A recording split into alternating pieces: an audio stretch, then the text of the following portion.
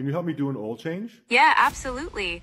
What kind of oil and filter do you have on hand? And do you have the right tools, like a wrench for the drain plug and an oil filter wrench? Yeah, I got the Castrol 5W40 recommended and the correct oil filter, and I have the correct tool for the oil filter housing. Great, you've got everything we need. To get started, let's get the car lifted and access the oil drain plug. Okay, and where's the oil filter? The oil filter is located on the front of the engine, right below the intake manifold. It's always a good idea to remove the oil cap before you drain the oil. Okay, great.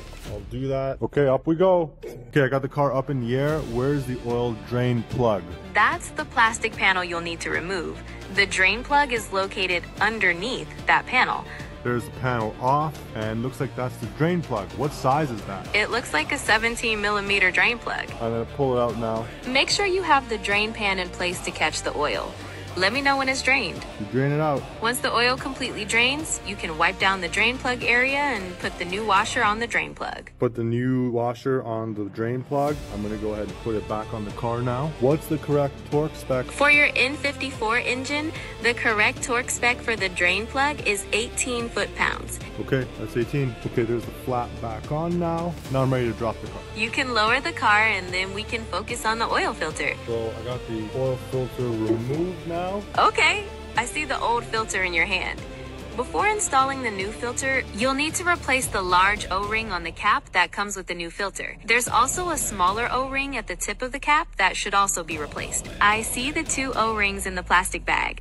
Go ahead and replace the ones on the filter cap with those. You can use a small flathead screwdriver or a pick to gently pry the O-ring off. Got it. You're gently prying the O-ring off with the pick. It looks like you've got the green O-ring in place. Okay, got the new O-rings and the new filter in. Perfect.